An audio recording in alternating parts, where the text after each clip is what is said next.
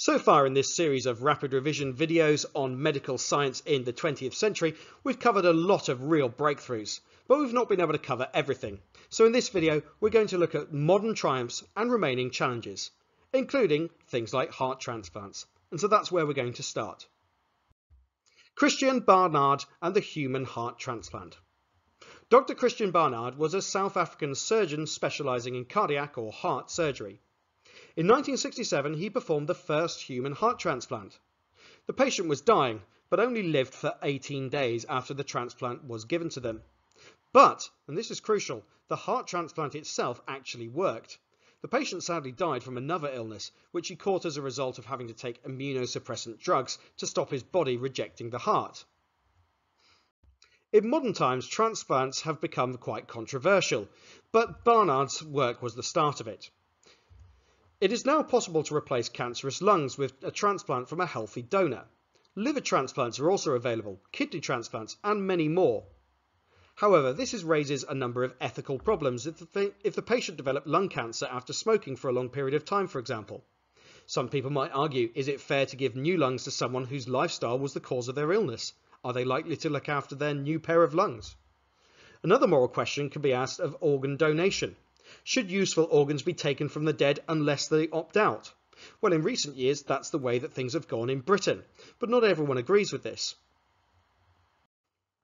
One of the biggest challenges still facing medical science is the treatment and cure of cancer. However, two treatments have been developed in the 20th century, which are a start: chemotherapy and radiotherapy. So one of the most challenging illnesses to treat is cancer. However, modern techniques have advanced a long way, and new methods are constantly being developed. Firstly, chemotherapy. During chemotherapy, patients are injected with many different drugs. These either shrink the tumour before surgery, prevent the cancer from reoccurring, or provide relief from the symptoms of things like lung cancer when surgery is not possible. There's also radiotherapy. In the radiotherapy, concentrated waves of radiation are aimed at the tumour to try and shrink it. Small tumours can be treated this way instead of with surgery. Larger tumours can be prevented from growing in this way. Radiotherapy can be administered as beams of radiation directed at the tumour from outside the body, or by placing a small piece of radioactive material directly next to the tumour using a catheter, a very thin tube. This can have very unpleasant side effects though, and we've got a way to go before we can truly say that we've cured cancer. But you only need to look at survival rates today compared to 50 years ago to know how far we've come, but also how far we've got to go. Another modern possibility is gene therapy. If you're unfamiliar with the basics of DNA and how it was discovered, I've got another rapid revision video on that, but genetic research is advancing all the time. It is not yet possible to use genetics to treat lung cancer. However, scientists have been studying the genes of lung cancer sufferers in order to help doctors prescribe more effective treatments. For example, some chemotherapy drugs work better in lung cancer patients whose tumours have a certain genetic mutation. The reason for this is not yet clear.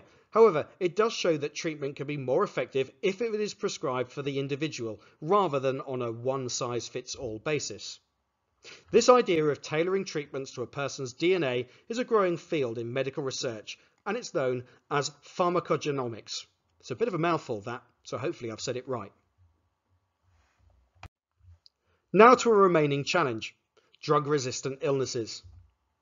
Think back to your studies. How effective was medicine in fighting infection before penicillin? The answer is not very. Some bacteria are becoming resistant to antibiotics, for example MRSA. They are evolving and mutating so that they no longer get killed by them, partially because antibiotics are so commonly used. Scientists fear that an increasing number of germs no longer respond to antibiotics, and without work to develop new drugs, some may not be treatable at all, returning us to a pre-antibiotic age, and that is not somewhere where we want to go. However, much research is being done about this problem, but truth be told, the solutions haven't been found yet, so let's hope that science can keep one step ahead of drug-resistant illnesses. Another remaining challenge relates to poverty and inequality, especially internationally. The life expectancy in the UK is 79. The life expectancy in the Central African Republic, on the other hand, is only 45. Such inequality was recently highlighted by the difference in the supply and administering of COVID-19 vaccines between richer and developing countries. So how might this be solved? Well, it goes beyond the remit of this video and indeed beyond the remit of the GCSE course to discuss that in too much detail. But think about the reasons why the life expectancy in the United Kingdom is so much higher. Think about the access to healthcare that we have in this country. Think about the NHS. Think about the access to modern medicines. But also think back to what things were like in the 19th century, when we didn't have all these modern medical marvels. And in fact, you would find probably in the 19th century that life expectancy for adults in the UK was similar to how it is in the Central African Republic today. Perhaps we can at least agree to this. Let's hope that actually this is sorted out, and that life expectancy grows around the world and not just in the developed world. Our final points then. Developments in medicine between the mid-20th century and the present have been rapid and dramatic. These include organ transplants, radiotherapy and chemotherapy to treat cancer, advances in genetic understanding. However, there are still many challenges. New and emerging or existing illnesses with no cure, including pandemic illnesses as we've seen in recent years, drug-resistant germs, and global inequality. But there's also the expense of modern medicine and how governments intend to fund it. The progress in the last half a century or so is still dramatic, so who can tell what the next 50 years will bring?